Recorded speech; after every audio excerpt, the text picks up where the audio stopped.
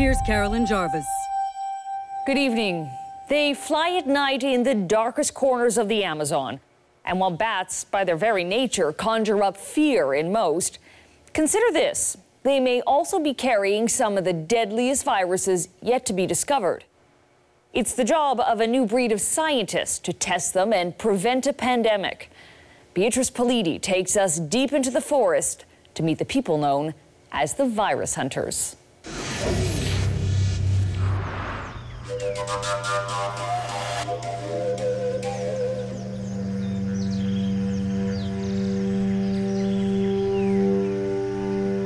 Daybreak in the Amazon. The sights and sounds of the rainforest. More species of plant and animal life than anywhere on Earth. This is the edge of pristine Amazonian forest.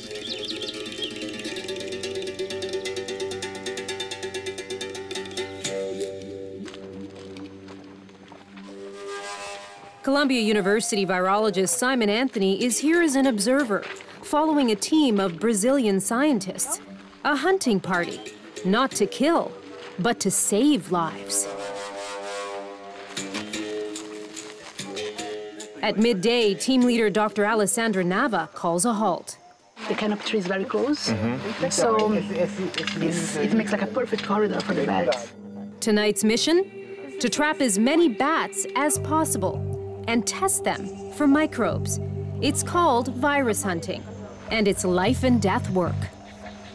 What we're really trying to do is discover the next global pandemic, the next HIV, but before it emerges in people. Simon Anthony is the link between the Brazilian virus hunting team here and counterparts back in the States. We're here in the Brazilian Amazon because we know that about 75% of emerging infectious diseases in people actually come from wildlife. And of course, the Amazon is one of the most biodiverse places on the planet.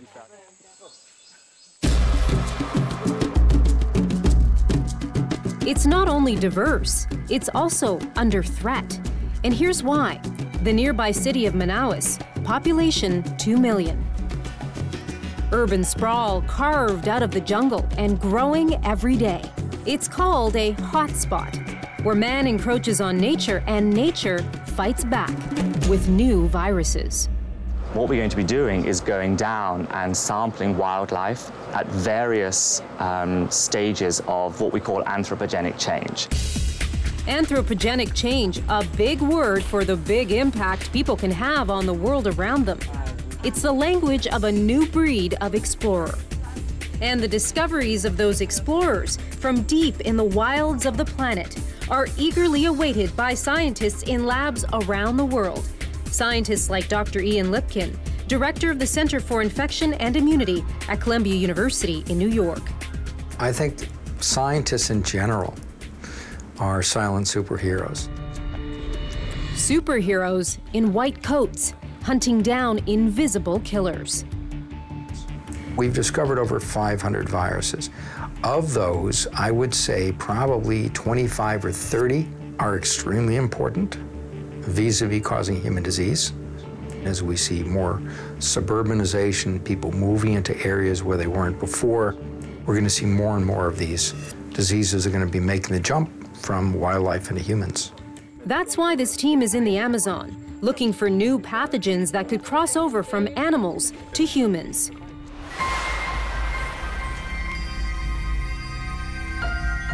Night comes quickly down here, and night is when much of the forest comes alive. 16 by 9 was invited on this expedition to see the Brazilians at work. They're part of a 5-year mission to track the emergence of new diseases in the wild. We really have only scratched the surface of our knowledge of viruses or of viral diversity.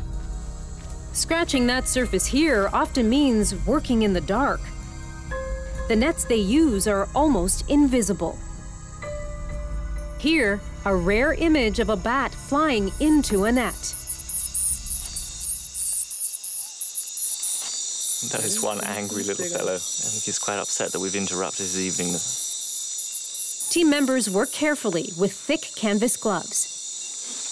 Our Brazilian colleagues are really expert at dealing with bats. You can see that it doesn't really take very long to get the bat free of the net. The bats go into bags. We generally keep bats for probably about 10 minutes, so we can just take some samples and then release them quite quickly. And they're delivered here, to a field station in the heart of the forest. And now, the tricky part, finding a tiny vein in a bat wing to extract blood. Sometimes the samples we take seem so small, it's amazing we find anything in them. But we do. The samples are flash frozen in liquid nitrogen to keep them fresh. Because we're trying to discover new unknown viruses in these bats, it's really important that we have really high quality samples. The bats are all released, unharmed, back into the wild. Meanwhile, the samples collected are sent to Brazilian labs for analysis. So it's about 9 p.m. now. We've been sampling for about 3 hours. We've identified about 4 or 5 different species so far, which is great, including one carnivorous bat that we've never seen here before, so that's really exciting. That's going to be great for doing pathogen discovery. There's an enormous amount of discovery to be done. The fact is, to date, scientists have identified fewer than 1% of all the viruses that exist. That means there's no shortage of lab work for Dr. Ian Lipkin in New York. We receive 100,000 samples a year. We receive them from all over the world. And the challenge there is to try to find ways to work them up efficiently. Working them up means, first of all, is it a virus? Does it cause disease?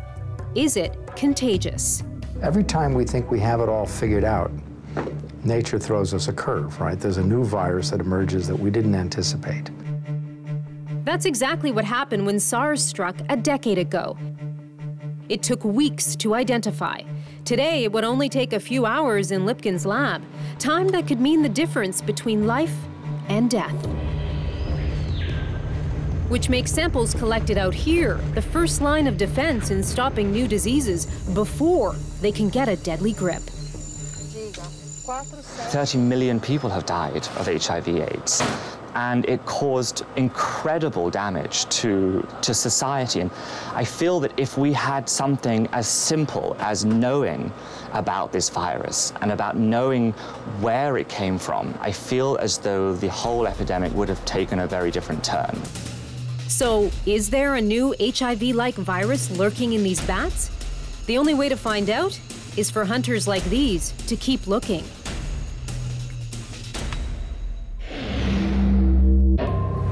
Next on 16 by 9, if there's a killer on the loose. Infectious diseases don't respect international boundaries. They travel around the world very fast. This Canadian invention will track it down.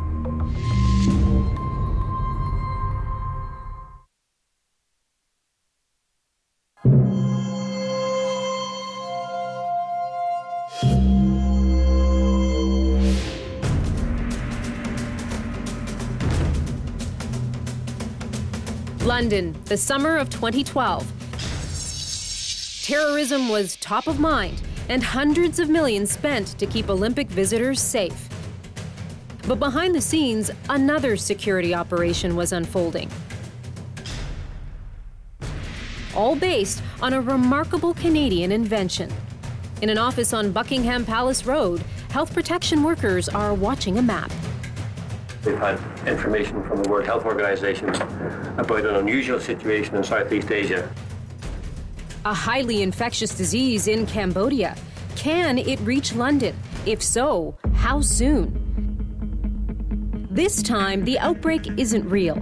It's an exercise based on a program called Biodiaspora, a virus early warning system invented by this man, Toronto infectious diseases specialist, Dr. Kamran Khan. Any information about the geographic range of this event within Cambodia? We understand that there are patients from about 14 of the provinces across Cambodia.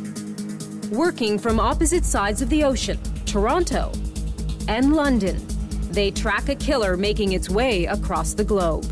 We can take a look at the travel patterns out of Cambodia. Here's how biodiaspora works. Imagine a global weather forecast, except it's not storms, but airplanes they're tracking, and roads, and railway networks. All the ways that a virus in a human host might make its way around the world.